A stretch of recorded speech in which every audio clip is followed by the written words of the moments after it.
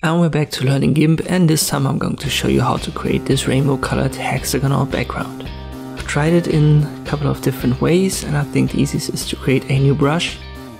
Let us first create a background transparent for our brush, and I'll make this black background invisible. Now create a hexagon using filters, render, gfig. Find the polygon right here. It's a hexagon, so we'll need 6 sides. We want to have a fill, no stroke. And I'll make it white as a fill.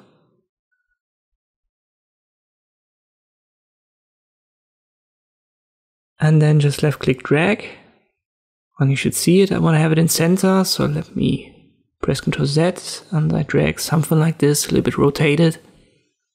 Maybe this is a good place to start. I close it. And now I go to edit, copy, then edit, paste as a new brush. Give it a name that you can remember. I'll just use tutorial brush. Don't worry about the spacing here. We'll just keep it. Confirm we are okay.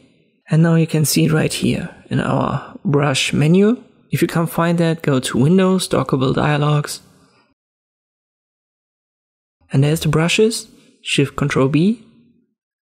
It should pop up. Now let us make our background visible again, and I make this empty layer, this transparent layer, layer 1.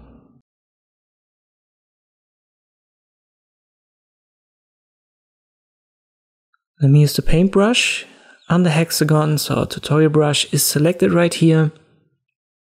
So you can just click on this little icon, find it, and then confirm. Adjust the size, and then simply left click and add a couple. Play around with the size from time to time. And also add a couple of overlays, so a couple of hexagons should overlay with one another.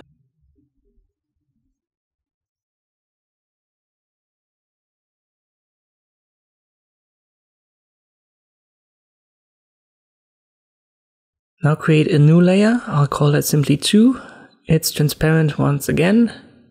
And then add more of these hexagons.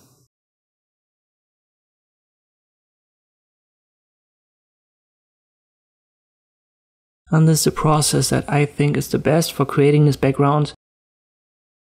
You add multiple layers, maybe 3 or 4, and then add hexagons with different sizes.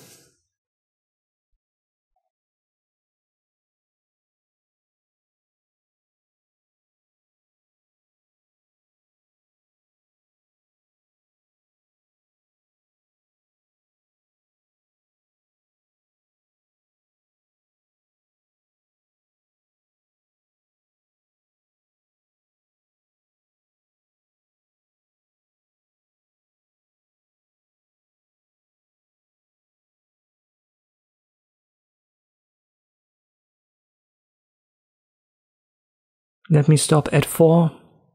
And now the next step is to go down with the opacity for each layer and add a Gaussian blur. So let me do that for layer 1 first.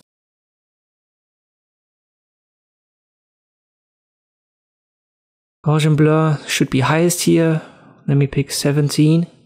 Then I go to layer 2. Opacity maybe 60%. Gaussian blur maybe like 5 or 6. Layer 3. Let me go to 70%, 75 with the opacity. And I add a small Gaussian blur, maybe 1 or 2. That's enough. Layer 4. Maybe 80 or 90% opacity. And I don't add a Gaussian blur. So that's the sharpest.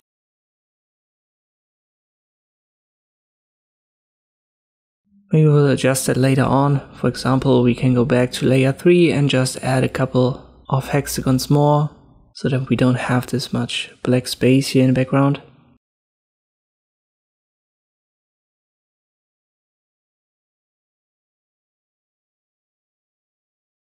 This should be alright. Let me create a new layer for gradient.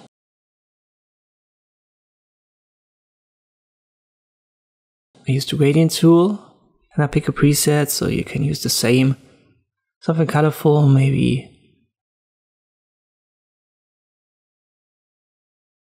this pre-installed rainbow. It's linear, and I go diagonally bottom left to top right. Activate a different tool, maybe the move tool, and then switch to overlay blending mode. And you can see the overlay for layer 4. It didn't really hit. So let me go down with the opacity a little bit more. Even for layer 2 and 3. So you can easily adjust that later on. But I think the Gaussian blur was a little bit too high for layer 1. But anyway, it is the process. You can intensify it by copying the gradients and then play around with that opacity too. So that's also possible. Once again, I think layer 1, a lower Gaussian blur would have been better. But this is the way I would create this hexagon rainbow background in Gimp. I hope this video was helpful. Thank you for watching, and I'll see you next time.